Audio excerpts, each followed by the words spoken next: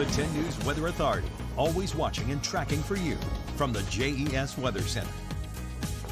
Good morning, everyone. Here's a live look out at Wytheville, courtesy of our Bowling Wilson Hotel Skycam. You can see that things are pretty cloudy out there. There is a lot of moisture within the air, so we're still going to be muggy out there this morning.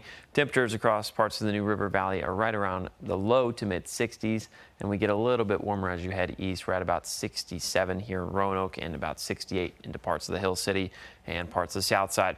Continuing to deal with some of that ground clutter out there just because there's a little bit of patchy fog that's being picked up on radar this morning, but we're also tracking some isolated to scattered showers building through parts of Halifax County right now. You guys have been dealing with this for about the past 2 hours, and you'll continue to deal with this for the next 2 to 3 hours because there's not too much of a flow that's going to be pushing these showers and storms out of your region. Halifax, you guys are dealing with some of that rain as well at this time. So just be mindful of that as you head out the door. You're going to need the raincoat and the rain gear handy throughout the rest of the morning areas and south side. Once we get to about the middle of the day, we're actually going to turn a little bit partly cloudy. You might see a little bit of sunshine. And then once we get to about 1, 2 o'clock, that's when we see these isolated pop-up popcorn-like showers that get going. And then once we get to about 4, 5 o'clock, we could start to see some storms get going, primarily in parts of the highlands and then track towards the south ever so slowly throughout the middle of this evening. And then eventually into the night, we'll start to clear up. Notice skies go from mostly cloudy to partly cloudy in parts of West Virginia.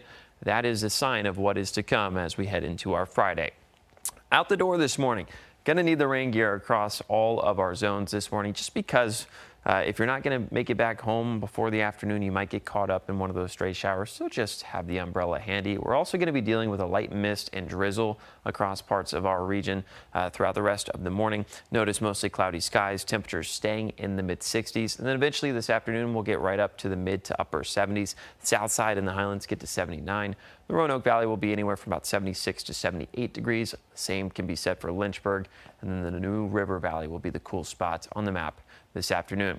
Now today, low pressure continues to build off the coast, but again, our winds are going to be shifting out of the north, so aiding in some more moisture to parts of the region. But then low pressure eventually starts to drift off towards the north, and then high pressure starts to sneak in there from the west. So that's what we're tracking as we head into the weekend, a slight change in our humidity. So we'll go from this really muggy and tropical feel to a more tolerable feel for both Saturday and Sunday as skies try their best to clear. We're also tracking the tropics out there. This area is given a 0% chance of developing within the next 2 days, but a 40% chance of developing within the next week. And the reason being is because the American model, or the GFS, is picking up on a tropical system that gets developed as early as next Tuesday into Wednesday. You can see here really tight contours of pressure that are going to be building across into the Gulf Coast area over the course of next week. As for us, the first official day of fall is Sunday. So temperatures as we head into the weekend are going to be a little bit above average, 84